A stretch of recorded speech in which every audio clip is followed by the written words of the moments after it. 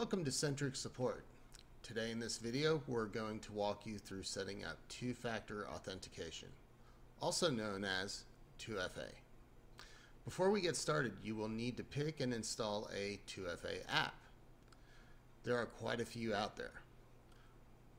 One of the well-known ones is called Authy, and then there is also Google Authenticator, as well as a couple others. The important thing is that you're able to use the application easily and that it is also secure. So you want to do a little bit of research to make sure that you pick the right application that works for you and the device that you have. So let's get started. Once you're logged into the dashboard, you're going to go over to the security section, click on that, and you will see a section that says two-step verification not active. Hit the activation button. It's going to bring up a QR code and a secret code, and then an area down below for authentication. If you click on detailed instructions, you will see the information that we just covered before. You want to write down this key and keep it safe.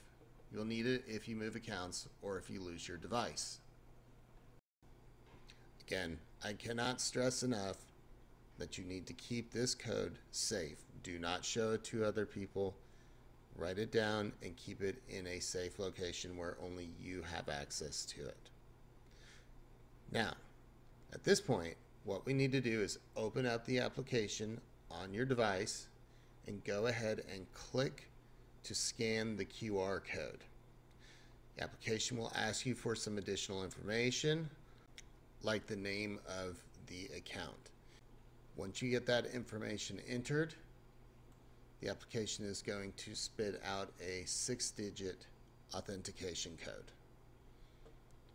We're going to go ahead and enter that into here. Remember, these codes only last for 60 seconds. Normally there is some sort of a timer on the device. You're going to want to make sure that you enter the code while it is still active. If not, it will reset to another number and you will need to try again.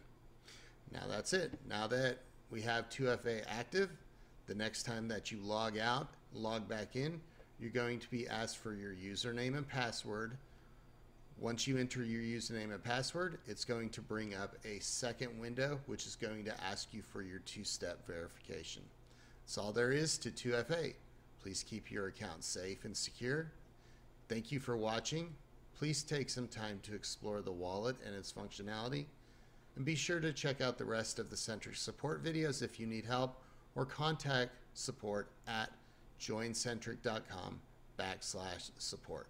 Thank you.